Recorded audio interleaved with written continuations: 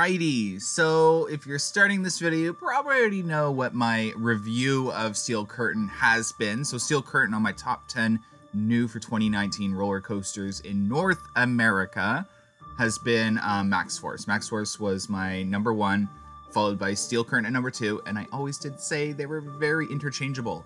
So we've learned quite a bit more about Steel Curtain. In fact, I don't even think we really learned more. I think our eyes were just somewhat opened up. I feel like a lot of enthusiasts kind of knew some of these facts already, and then some of, us less enthusiasts, like less hardcore enthusiasts, didn't really know all the details. So I definitely, for some reason, I don't know why, did not know it didn't have over-the-shoulder restraints. The train design, by the way, is absolutely stunning. I know a lot of people hate it, but I love it. I'm not a football fan at all. But I absolutely love this train design. I don't know what it is. I love the football seats. I love the black on yellow. In fact, everything about Steel Curtain has extremely grown on me.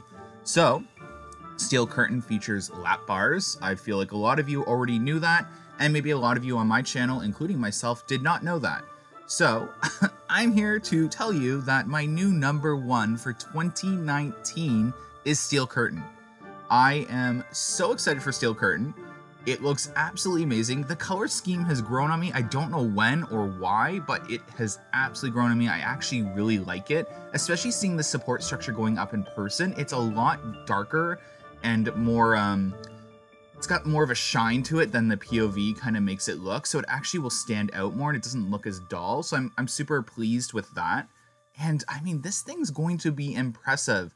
Imagine going through all these inversions, airtime hills, that height, the deke outs, the close calls with all the support beams and the support structures with a lap bar. Okay, this thing is going to be impressive. This thing's going to be amazing. And I'm not even trying to hype this up, okay?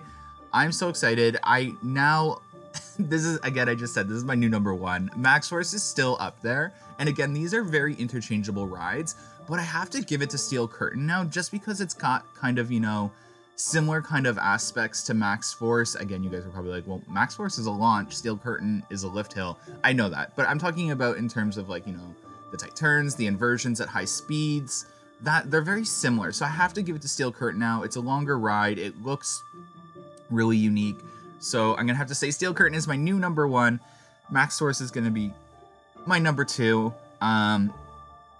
But I'm still really excited for both those rides. Those rides definitely come above anything else, including Yukon Striker, even though I love Yukon Striker, and it's definitely going to be one of my favorite rides, just that I hold close to my heart, just because it was kind of the birth of the channel.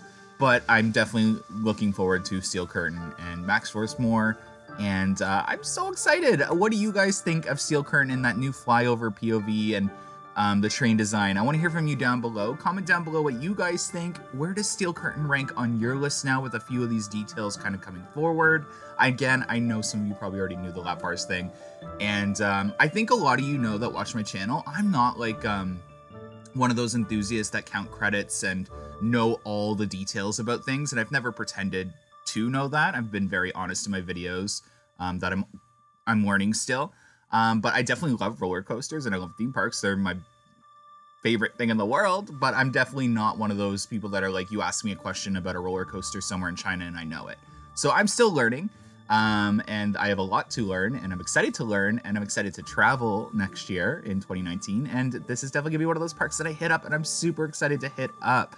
Anyways, hope you guys really enjoyed this video. I wanted to update you guys on my thoughts on Steel Curtain and how I feel about the color scheme now and the train design now and the name and everything. I actually really like it, and I'm liking that parks are actually reaching out and co-branding with brands out there. It actually makes coasters like this more affordable for smaller parks, and then it makes bigger parks be able to afford much larger attractions than they currently can. Anyways, comment down below your thoughts. Thanks for watching, guys. Hit that like button, subscribe if you haven't, and share this video for others to enjoy. Have a good one, guys. Bye.